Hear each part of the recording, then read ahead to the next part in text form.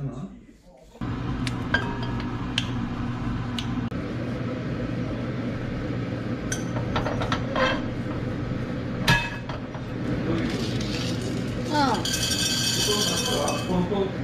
이제 받을 거야.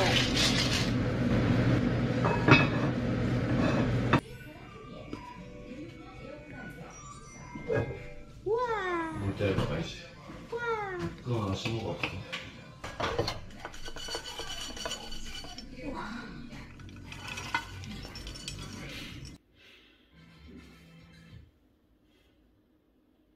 와, 냄새 쩐다.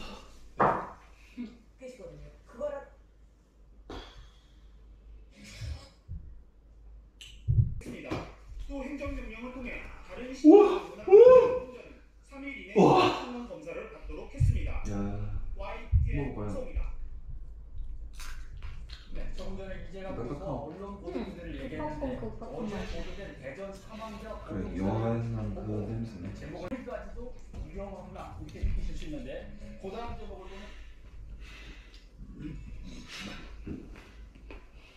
보면 뭐? 맛이 없어. 나 그런 냄새. 맛이 좀 맛이 없는지 있는지 내가 먹어봐야 알지. 와. 아, 안 먹으면 진짜 먹으면 안 돼. 나 이거 먹으면 안 돼. 냄새만 맡아.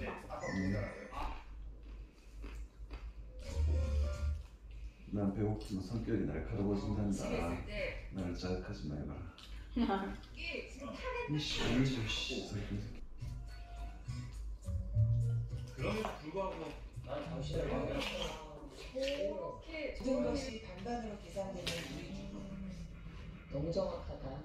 사과 내 맛있어? 인생의 반쪽에서 아니, 사과 못 먹어요. 진짜 반쪽이 되어버린 내 남편의 이야기를 시작합니다. 먹어도 되나? 유기농의 번듯한 직장인 아시라기까지 사과는 되겠습니다.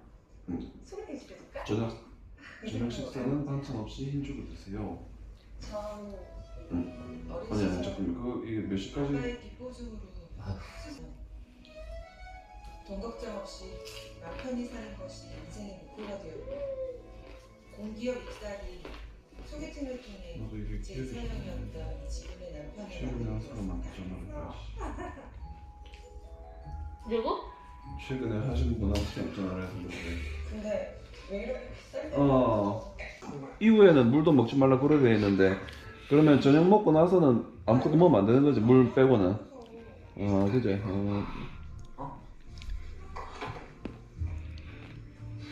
새벽에 그래갖고 1시간 정도 땡겨서 먹으라 하더라고. 병원 아침에는 하던데 그게 보니까 적혀있더라. 12시 반까지만 하고 끝나고 오는 거는 택시 타고 역 가는 거 그래야 됐더라고. 알겠어. 쇼핑백 이거 다 들어있어. 먹으면 안 돼? 사과? 응? 사과? 아무것도 먹으면 안 돼. 모르는 말고는 그것도 안 된대. 이건 더 안 돼. 이게 짜가라는 이런 게 있어서 이게 붙어 있을 수도 있어. 맛있겠노? 아, 맛있어. 맛없다며. 맛없어. 죽여버려. 해갖고 해주셨다. 그 돈 씨가 나오지. 변호사 비용 뭐 이런 거 다 하면 그래.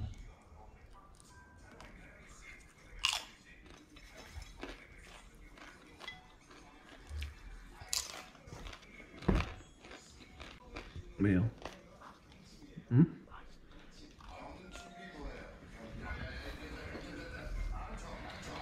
잠자는 사자의 코타를 건네지 말고. 그러면 내가 저 건강검진 저거 통에 저거 싸가는 거 변 으이씨 뚜껑이라 확 뜯고. 난 피치똥도 괜찮아. 아니까. 저때 화장실 문에 똥 냄새 난다고 말했겠지. 냄새는 진짜. 그것도 냄새 나는데 뭐. 그래? 그 정도 내가 사오고 방송빵도 사오고 할게요. 여기는 반만 해줘요. 알까? 밥에 이렇게. 삼겹살을 먹고 싶어. 그저 회식할 때 거기 향론촌이라고 거기에 고기가 맛있거든. 고기 실컷 먹었겠네. 고기 많이 먹었어. 근데 생각보다 소주하고 많이 안 먹었거든. 취하더라. 이유가 뭔고 하니 더덕주. 더덕주를 2잔 먹었는데 그게 독해갖고 그러네. 피가 확 돌았나 보다. 콩으로 먹고.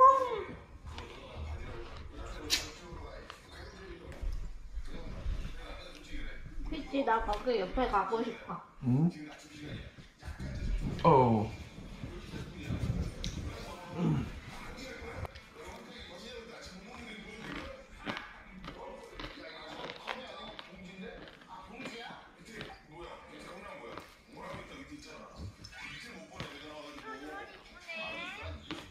이걸 이렇게 어린 시절에 먹고 준다. 행복이 먹고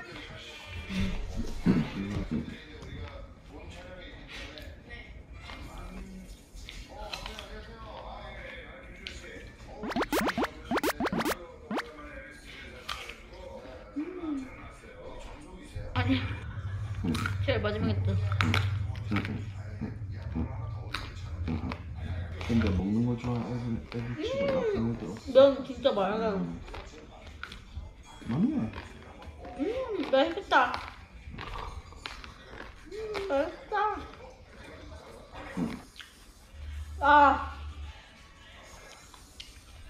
미쳐버리겠다. 나는 있어.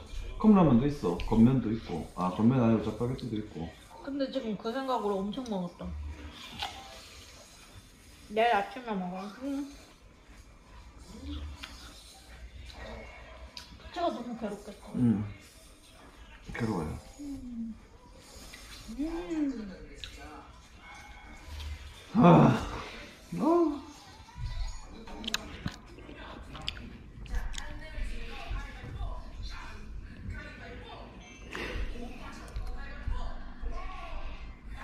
안 먹어? 못 먹어.